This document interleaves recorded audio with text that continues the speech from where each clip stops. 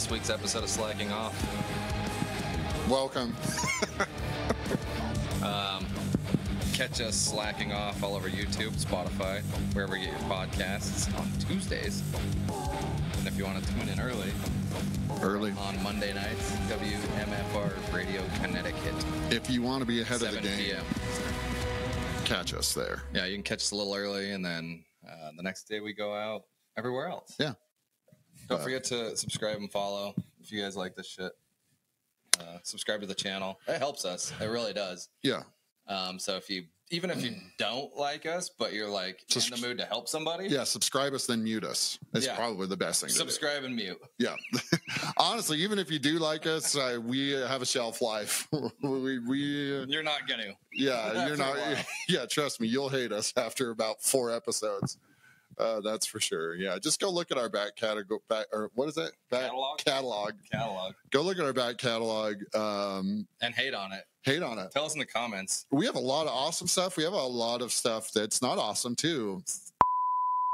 Okay, so our camera died in the middle of this because what? Right? Why not? And if the freaking thing gives me another thumbs up right in the middle of my face, there's something about what you're doing that it's giving us a thumbs up. Is it your hat? I wonder. I don't know. Maybe it's because it's supposed to. Bro, just do that when you give it. How do I? Whoa! Dude, we gotta turn this off. It's like doing it incessantly. Oh, lots of thumbs ups. Oh, MG, dude. Oh my goodness. Okay, so we got rid of the reactions. I think I'll just leave a couple of those reactions in there so you guys can see what was annoying me so freaking bad, dude. This is like the 15th thing I've had to fix today. Yeah. I sometimes almost quit the podcast. Sometimes we run into technical difficulties, and it's a part of the job. But you know what? We're just happy to be here. You know what? There's smudges on my screen again because look at the fucking thing. No, you're good. Do you think Batman has technical difficulties like this? Or do you think that Iron Man? Yeah, you think Iron Man is just like he builds like these crazy suits and stuff like that, and then he never has to do he's like, he does an upgrade to his software, and then like in his visor it just keeps putting reactions in his face, and he's like trying to fight a bad guy. What if Iron Man's trying to fight Ultron or something, and then all of a sudden it's like a thumbs up emojis are everywhere. He's just like, no. There's no way that Batman or Iron Man are dealing with the same things. They're not constrained by using somebody else's software because Tony Stark just makes his own. I mean, we've tried Chat GPT, but listen, it ain't Jarvis. No. It's working on it. Helps me cheat on my homework, but I mean, other than that, just kidding, I don't have homework. But yeah. So what we're gonna do, we're gonna get into the news of the week, but first, I wanted to do a little bit of Aftershock stuff. I'm gonna be there next week. No, I keep saying next week. It's this week. I'm flying out this weekend. 2 days. Yeah. When you guys see this, it'll be tomorrow. We're gonna do Family Feud Aftershock edition. Yeah. Sort of. We're gonna call it that. I don't know if that's legal, but we're gonna do it anyway. So what we're gonna do is we're gonna take basically a poll of the people that we talked to at the show. Mm-hmm. Tim and I are going to decide without using the headlining act each day. We're going to ask people who their favorite or who they're most excited to see that day. Yep. Survey says. Yeah. So Tim and I have to guess, and then whichever one of us each day wins, gets the most people to say the band we thought.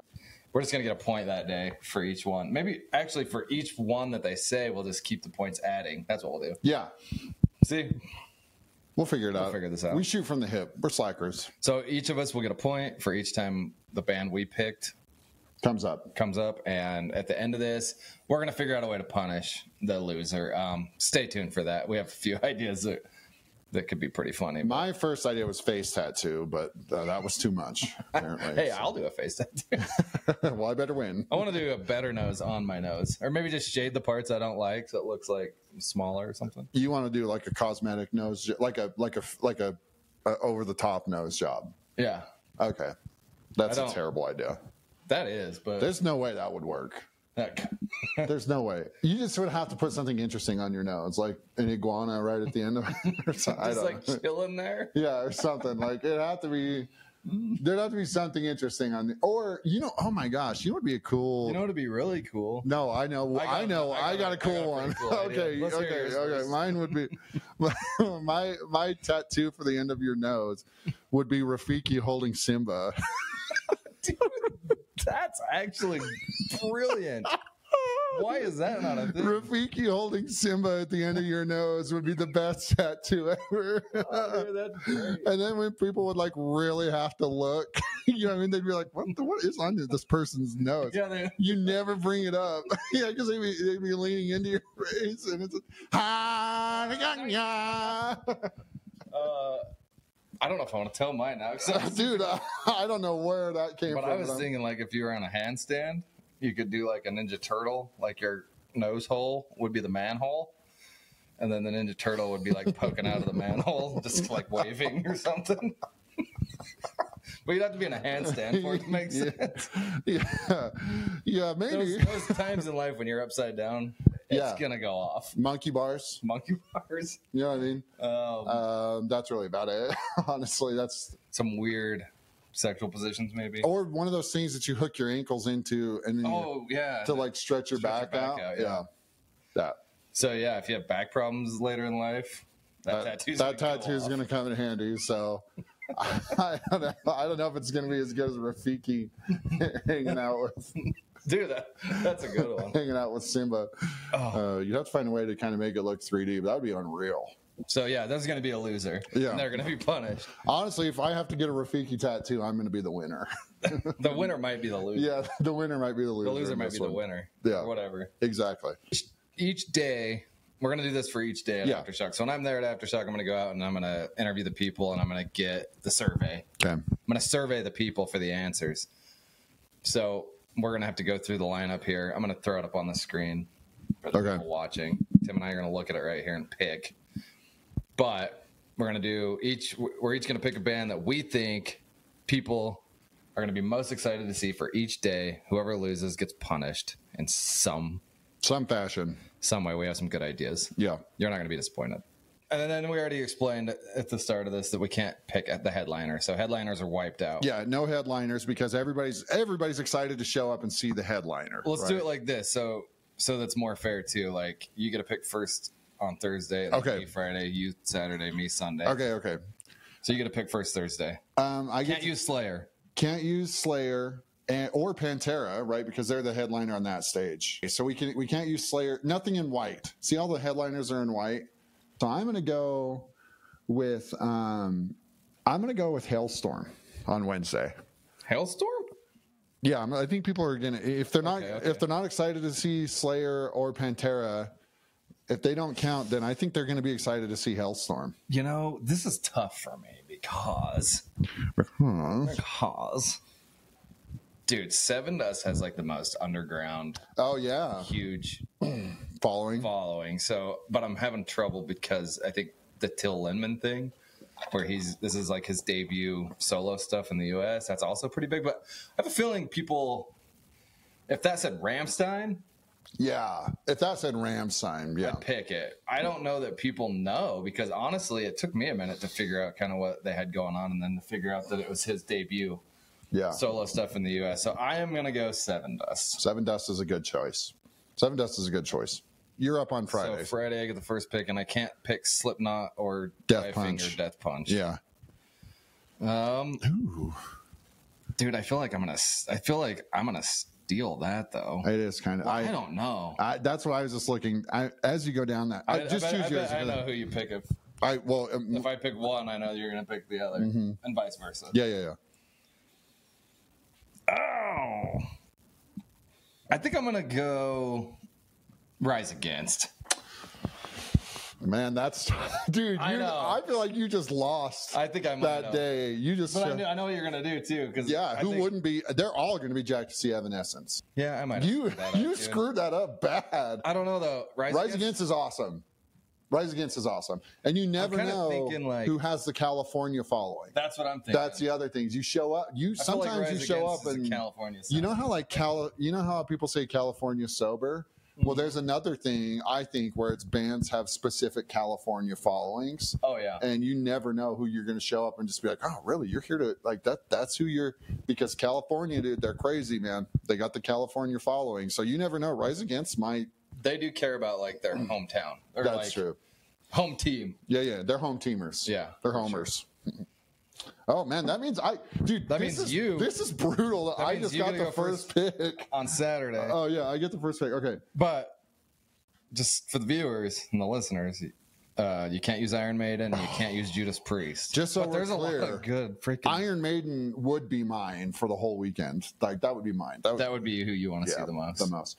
Oh man, listen, this one's tough.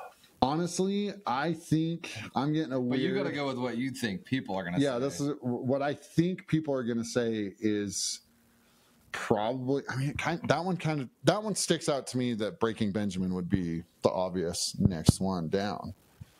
Think? I don't know. For me, it would be POD, but I think Breaking Benjamin will. I think Breaking Benjamin is going to get me the best numbers. Okay. I think I'm going to lose this one anyway because of Breaking Benjamin. So I'm going to roll the dice, and I'm going to say POD. Just to make it interesting. I think I'm going to lose it anyway. But if I take your POD and win with it, I'm going to be pissed. I'm going to be pissed. That's who I would want. Yeah. Let's try POD that day. Okay. And then Sunday I get the first. So Motley Crue off the board, Disturbed off the board. Actually, this is kind of tough. I think it'll be falling in reverse. Yeah. Just because there's so much. That's a pick to win, but here's the thing. That's the pick to win. I'm going to go Skillet. Okay. Because I think Skillet fans show up to Skillet shit. Okay. I think Skillet fans show up. So Ronnie's got this. Dude, they're so good live. He's just got this thing going on too right now where he's in the mix. He's full rock star mode. Yeah, he's in the mix. And Falling in Reverse is so good live. They're so good live. Yeah, they do put on a hell of a show. But I'll go Skillet because I feel like Skillet fans do show up for sure. All right. So I guess we'll see. But that's our choices. We're going to lock them in. But locking them in. Survey says we'll see. Survey says I'm going to go. Watch out for us because I'm going to be stomping the ground. You know what? I think building the survey because I chose Hailstorm and on the first day and Evanescence on the second day. Those two might really kill it for me. I had to, actually interesting. Yeah, I had to go deep for Seven Dust, but dude, it's like the Skillet thing, dude. Seven Dust people, they show up. Yeah. Oh, any rock news stuff. Let's get into some rock and roll news. Rock and roll. Let's get into some. We should need a little jingle for that, but it's fine. This is something that happened in rock news, and we put this out on our socials. It was a hot button issue. People seem to want to talk about this. Oh yeah. I was just throwing it out there because it's interesting, and I don't know. Tim and I have talked a little bit, and it's fun reading the comments because everybody's an expert on everything nowadays. But yeah. To hear all the different takes on this, but Pink Floyd sells their music rights to Sony for $400 million. What do you think? Wild. Here's the thing. I don't know. I don't know that is Pink Floyd generating $400 million or more right now. That would be a good question. Are their current music rights generating that much money? Hey, if they are, good investment by Sony. If they're not, then that's a lot. I don't remember the last time I heard a Pink Floyd song in the wild. You know what I mean? Listen, I love Pink Floyd. Other than I do still listen to some radio, and I like to listen to classic rock radio, so I do hear them out there. Sure. Yeah, maybe. Maybe, but But let me ask you this question. Are you prepared to now hear Pink Floyd on a Kia commercial? Yeah, that's probably what's gonna happen. Yeah, that's honestly probably what the deal is going to be. Is that we're going to hear more Pink Floyd through other means of media? Yeah, so, it's going to be like a car commercial, or Sony bought it. So the next Spider-Man theme song is probably going to be Pink Floyd related somehow. I don't know. Yeah, it's going to be like a Kibbles commercial, and the dog's going to be laying there. It's be like, I wish you were here. It's going to be stuff like that. It's going to get cheesy, probably. So probably, I don't know. That's pretty wild. Pink Floyd in the world a bad thing? No. I don't think so. No. Yeah. Then we were talking about in terms of like, I don't know, Dak Prescott's, what was his contract was like $60 million a year. It was like 400 million or something like that over. Yeah, over the span of several years. So 4 years, 5 years, something like that. Yeah. I might not be exact on any of these numbers, but if you look at it in that kind of a context, I don't know, man. It's like I don't know how to feel about it. It's a lot of money. Those dudes are pretty old. Like, it's obviously a good little payoff for them. Yeah, they're super old. It's hard to make money in music. Yeah. Anymore. It's not like they're going to go out and like just beat the street trying to make money touring. Yeah. They've already done that. They've been there. Yeah. So I don't know. Good for them, but that's wild. That's $400 million. People are calling them sellouts. Does that make you a sellout? No, it doesn't make you a sellout. You know, they made music that everybody enjoyed. Do they deserve a little money? Yeah, I think so. I don't know. They freaking culminated an entire freaking life of making music into a $400 million contract. Everybody can shut up. How about that? How about, hey, listen, if you have a problem with it and you weren't there recording it with them and working on it with them, then probably just shut up about it. Like, who cares if Pink Floyd sells it? Honestly, it's like they sold that piece of toast with Jesus on it for like so much money on eBay. Like, are you mad at the toaster? Is the toaster a sellout or the person that did it? No. So, like, who freaking cares? Does that mean we have to show? This is stupid about people that like rock and roll. This idea of a sellout, first of all, right? Because this is gonna get heavy. Well, here's my thing about it. The idea of being a sellout, in some terms, is just really dumb, because that music had to go through a lot of work to just get to your ears. And then if it's your favorite band and you bought tickets to go and see them, they're making money off of it. Like, either way, you know what I mean? So the fact that people get so bent out of shape about when something like this happens to Pink Floyd, come on. I mean, it's just like, It's not like they're a new up and coming artist or some crap. Like, come on, dude. Lame. Yeah. Who cares? No, they're not sellouts. You know, it's pretty metal. You know what I think is pretty metal? What?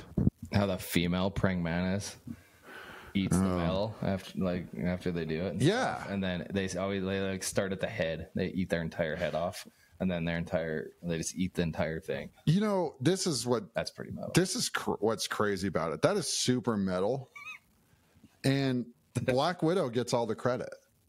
You know what I mean? Like, Black Widows get all the credit for killing their mates. Oh, yeah. But that's not nearly as metal as a female praying mantis. And I've watched it. Yeah. I've seen it. We caught two when I was in grade school. We had them in our school. It's not. Yeah. It's gnarly. It's gnarly. It's one of the most metal things. And also, like, the male just accepts that. He's just like, yeah, this is how we die. Do you imagine? Yeah, no. If, like, they just Ashley one day was just like, hey, they don't like cook it up, put it on a plate, just gnaw. Yeah, they essentially just get eaten alive. Eaten. I think that's pretty metal. That's pretty metal. Yeah. Yeah, that's pretty metal. Dude, you know what's pretty metal? What? Is that's pretty metal. Cheerleaders that get ran over at football games and then they just get up and keep cheering. That's metal, bro. Because, like, imagine just getting ran over by, like, a human 4 times your size.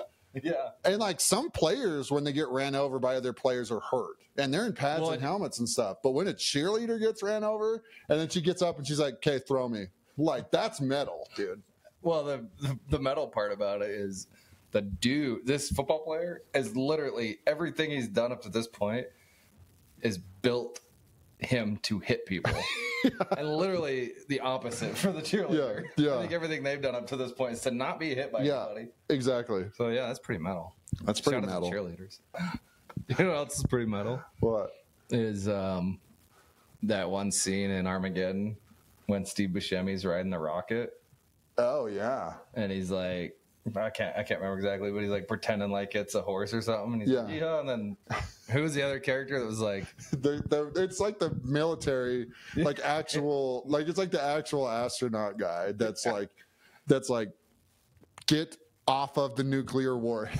Yeah, could you please get off the nuclear warhead? I was watching. But think of this whole situation. Yeah, he's riding a nuclear warhead like a horse on an asteroid that's going to destroy the world. Destroy the world. Yeah. Like, that's pretty metal. That's it for this week. We're really excited for all. There's going to be an absolute crap show of content coming you guys' way. Crap load. Yeah. 7 metric crap loads of content coming you guys' way from this upcoming weekend. Total buttload, yeah. A total buttload of content coming up this weekend. So you guys look out for it on all of our socials. Yep. The Instas and the Faces and the Twits and Twitter. X on X. And also I don't know. Yeah. TikTok. That'll be low. TikTok, yeah, for sure. The tiki-talkie. So, yeah, you guys have a good day, and sorry about all the technical difficulties, but we still love you, even though most things happen.